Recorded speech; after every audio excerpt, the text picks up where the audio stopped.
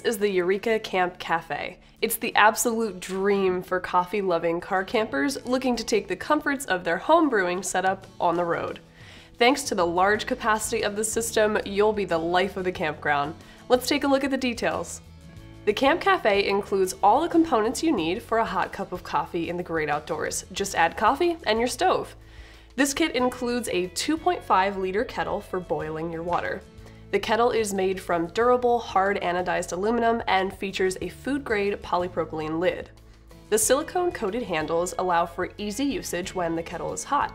The bottom of the kettle features patented flux ring technology to create a more efficient heat exchange between the vessel and your stove. Also included in the Camp Cafe system is a serving carafe that accommodates 12 cups of coffee. The carafe has a siliconized bottom, which protects surfaces from the hot contents inside. Additional accessories include a filter holder for pour-over coffee and a small scoop. The filter holder accommodates standard number 4 filters.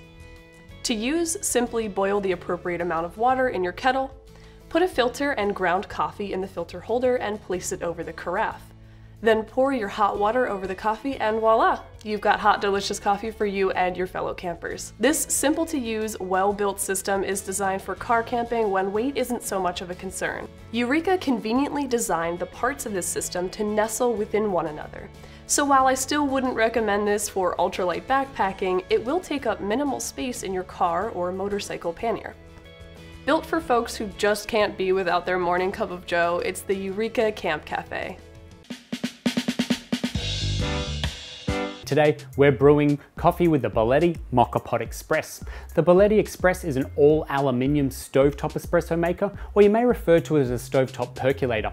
It's the ideal coffee brewer to make good, strong coffee that's convenient and more forgiving than espresso brewing. They're compatible with gas and electric stovetops and work really well with camp-style cookers too. They come in a various of sizes from 1 cup all the way up to 18 cups. Today, I'm brewing with the most common 6-cup model. So let's get brewing using the Bialetti Moka Pot Express. What I'll do first is weigh out and grind my beans. I'm using the Well Home grinder, and what I'll usually do to get the right amount of coffee is simply use the filter basket of the Bialetti to achieve the right amount of beans. You'll never get it wrong this way, but in weighing your coffee out, the basket holds approximately 40 grams. And that's the Bialetti Moka Pot Express for you. It's a really durable coffee maker that makes a strong coffee you can enjoy on your own, but always better with a friend. This is the NCamp Cafe coffee maker. And this is what we're going to be getting into today, checking out and putting through its paces, brewing up some coffee and testing it out here out in the woods.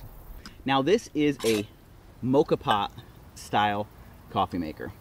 And by that, you have a reservoir down in the bottom right here. So this reservoir holds the water, heats it up. On one side it has a pressure relief valve so that too much pressure doesn't build up in there. Inside of this bottom container, basket for coffee. And so you'll put the coffee grounds in there, screw the top on, heat up the water. That water pressurizes, pushes it up through a filter, a metal filter that's in there permanently. And then inside of the top reservoir, that pressurized water goes up through that basket of your grounds, up through and comes out and lands in this reservoir as coffee. So it's kind of like a percolator system, and anybody who's done a moka pot before, this is essentially a moka pot. Now it does perform a little bit differently than a moka pot. The moka pots kind of come out very smooth, they just flow out. This one starts flowing but then does a lot of spitting, but still produces a pretty decent cup of coffee. Everything here is made of stainless steel, so it's built to withstand some abuse and really hold up to camping and taking it out in the backcountry. It is designed for camping. There are many ways to make coffee, particularly on the go, and K-Cups are a common platform that allow you to make a single serve, no mess cup of coffee. But when you're on the go, you don't want to deal with the complexity of taking the entire K-Cup brewer. Even the smaller ones are harder to pack than you really want, and then you have to deal with electricity. Sometimes you're on the go and you don't have a plug. Well, I'm on a little mini vacation with the family and I'm trying out several different ways to make coffee, and one of them is a new way to make K-Cups on the go. And then we'll check out the Presto My Go coffee maker for K-Cups. It comes with a little fake K-cup basically. You can fill this with your own coffee and put it in there if you want to. I always use my K-cups. This is the brewing side. It's got 2 pieces. This is the water chamber. Cool thing about it is it does have some gradations here, 6, 8, and 10 ounces. It says 10 ounces is max. I imagine that's because this comes down just a little ways and you don't want it to get overfilled. Another cool thing is that this is microwavable. You can fill this with water, put it in the microwave, get it boiling, and you're good to go. This is the bottom. This is where your K-cup goes. It has a little, like a spike down there that punctures the K-cup, and then the other main spike is down here. Put the K-cup in there, screw it down, and it's ready to go. That's about as simple as it gets. Dimensions are 4.1 by 4.1 by 9 inches.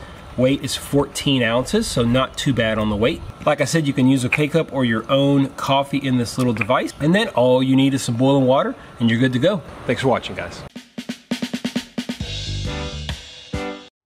Whether you're camping, hiking, or traveling, keeping your gear lean is key. But sometimes you just want to enjoy some of the comforts of home. Now for me, that's a hot, fresh espresso every morning. And when I heard about the Wacaco Nanopresso, I knew I had to give it a try. It's essentially a small handheld espresso press. You put boiling water in the reservoir and use the small handheld pump to create your own shot of espresso. I recently had a chance to test it out over a few weeks, and this is what I found.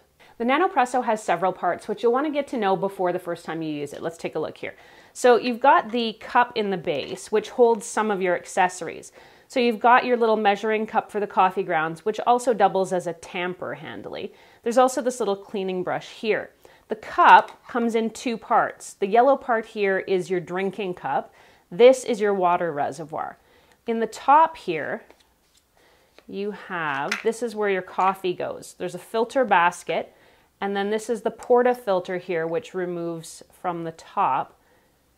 And then this is the pump base, which you can extend out, and that's how you'll make your espresso. I was suitably impressed with the crema quality in the Nanopresso.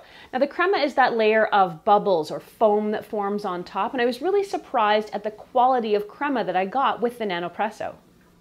Another neat feature, you can use that little press arm on the side as an extra tamper if you don't have your little measuring cup with you. It's perfectly sized and very convenient. Now Nanopresso says the patented pumping system on this device makes it capable of reaching 18 bars of stable pressure during extraction, and that's comparable to what you might expect from commercial espresso machines at your local cafe. Overall, I found I got a pretty good shot using the Nanopresso.